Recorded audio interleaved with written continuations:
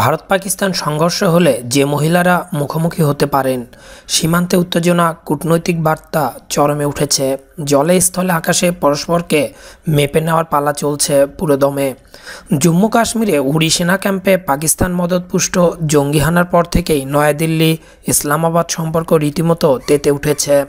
সব মিলে বিংশ শতকে প্রথমবার ভারত পাকিস্তান আবারও সংঘর্ষের জন্য প্রস্তুত। গরম সম্পর্কের এই পরিস্থিতিতে দুতরফ সেই নয় আকাশকন্যাকে দেখে নেওয়া যাক, যারা একে অপরের বিরুদ্ধে লড়াইয়ে নামার জন্য মুখিয়ে। আকাশ কাঁপানো 3 মহিলা বায়ুসেনা বায়ু সৈনিক। সম্প্রতি ভারতীয় বায়ুসেনার ফাইটার স্কোয়াড্রনে 3 মহিলার অন্তর্ভুক্তি ঘটিয়েছে। শক্তিতে বিশ্বের 4র্থ বৃহত্তম বিমান বাহিনীর ফাইটার পাইলট হলেন অবনী চতুর্বেদী, মোহনা সিং ও ভাবনা কান্ত। রয়্যাল ইন্ডিয়ান এয়ারফোর্স থেকে ইন্ডিয়ান এয়ারফোর্সের সুদীর্ঘ 84 বছরের যাত্রাপথে এই 3 মহিলা বায়ুসৈনিকের নাম ইতিহাসে উঠে এসেছে।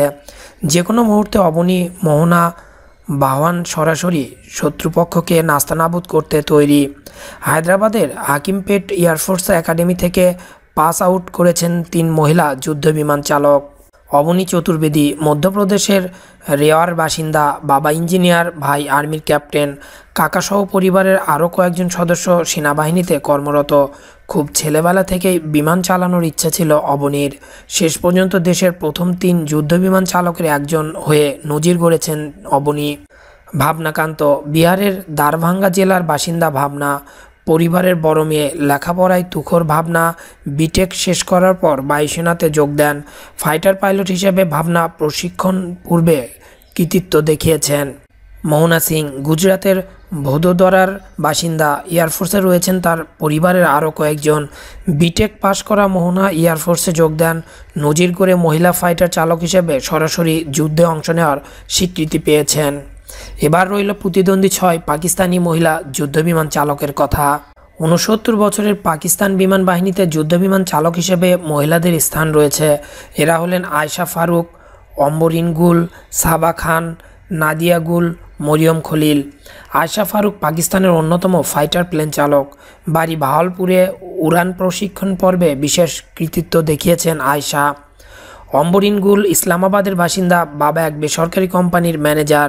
ইঞ্জিনিয়ারিং পাশ করে এয়ারফোর্সে যোগ দেন অম্বরিন। প্রশিক্ষণ শেষে যুদ্ধবিমান চালক হিসেবে মনোনীত হয়েছেন।